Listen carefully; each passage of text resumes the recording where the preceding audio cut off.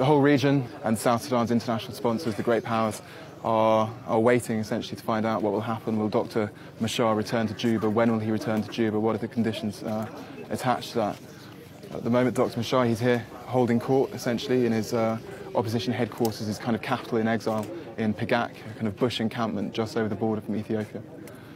The world's media, international and regional dignitaries are all waiting for you at Juba airport. When do you expect to arrive? In short, should be Saturday. But this is dependent on the airlift that is taking place at Gambela.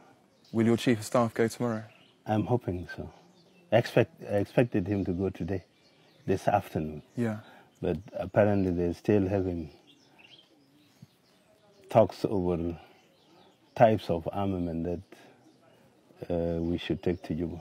That question over armaments and munitions, that haggling over the weaponry, do you have concerns for your own security when you go to Juba? That's not, really, it's not my concerns. There's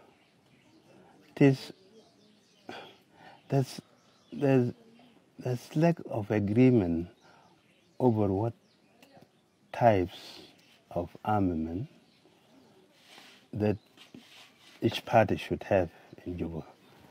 Initially, we started by saying demilitarizing Juba. To us, demilitarizing Juba, while deploying the level of troops stipulated in the agreement, meant no heavy armament. And that includes tanks, artillery, and all that. But up to now, Juba still has tanks and heavy artillery. All in all, we said, well,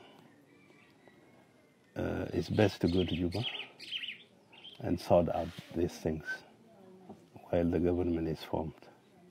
Why do you think the Juba government have kept tanks, have kept artillery, have kept heavy weapons inside Juba? I don't know. That question should be asked to the president.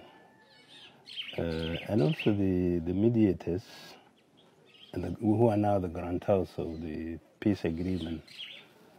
I think it's time for them to come in and do something like an arbitration over this issue.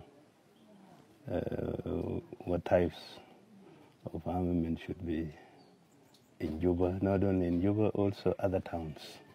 Do you think we are looking at the last few days of the war, or will it continue? Currently, the war is... The ceasefire has not held. I believe up to 3 days ago, there was fighting. But all in all, we decided maybe my presence in Juba will stop the government from attacking our troops. So, sorry, are you saying that the Juba government side are being the aggressors? Oh yes. Up to now, they don't recognize, or they don't accept the presence of SPLM-IO forces. So according to Riek Machar, he'll be flying to Juba on Saturday, hopefully. Hopefully we'll be flying with him.